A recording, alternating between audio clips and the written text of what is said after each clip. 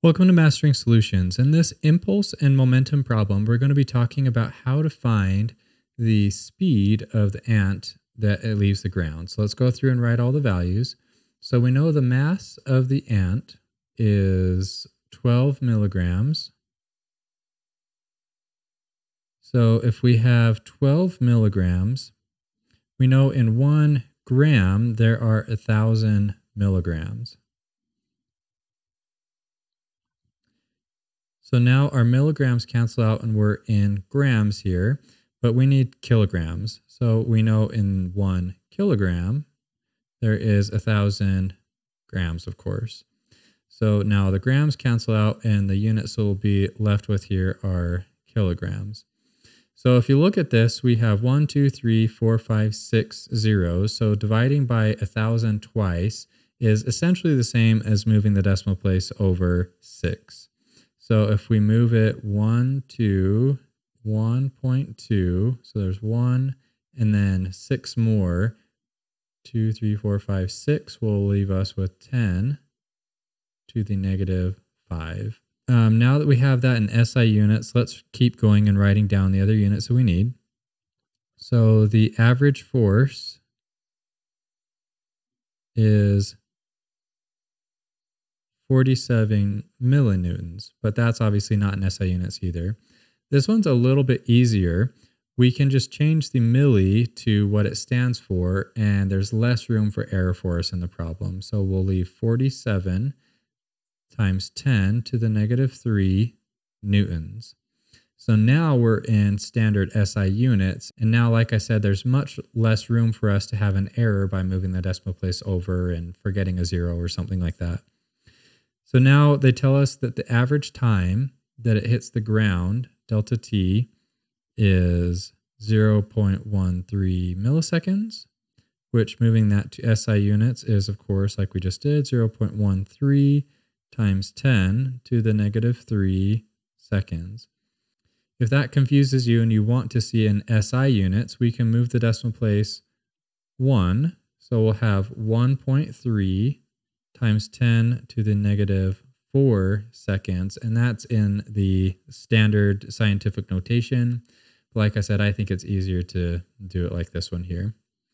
Okay, so now we have all of our units that we need written down, or all of our variables that we need written down. So now let's write down the equation that we need for this one. Obviously, we're going to be using impulse, which is equal to the average force times the change in time, which is also equal to the change in momentum. So we're only going to be using these two here. So the F average times the change in time is equal to the change in momentum, like we already talked about. And if we break that up even further, F for F average times delta T is equal to mass times the change in the velocity. So the initial velocity of the ant is 0. So when we break up the delta P, it's mv final minus mv initial, but the velocity initial is 0, so this whole unit goes away. So essentially what we're left with is mass times the velocity final. And of course, the velocity final is what we're trying to solve for. So let's divide both sides of the equation by the mass. And we have, let's give us a little bit more room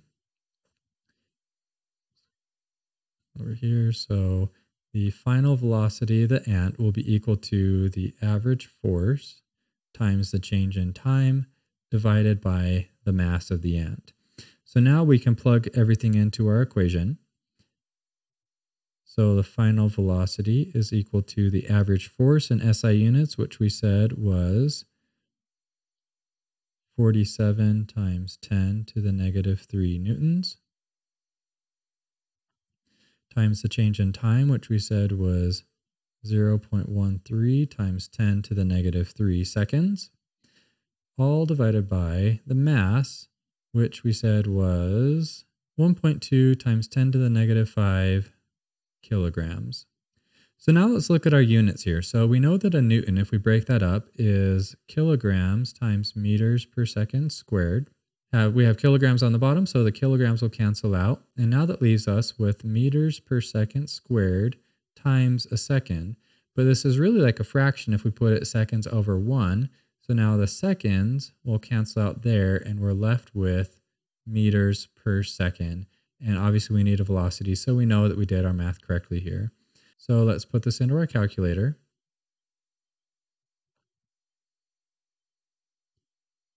47 times 10 to the negative 3 times 0.13 times 10 to the negative 3, all divided by 1.2 times 10 to the negative 5.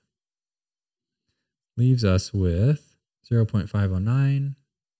The velocity final is equal to 0.509 meters per second. And rounded gives us 0.51 meters per second.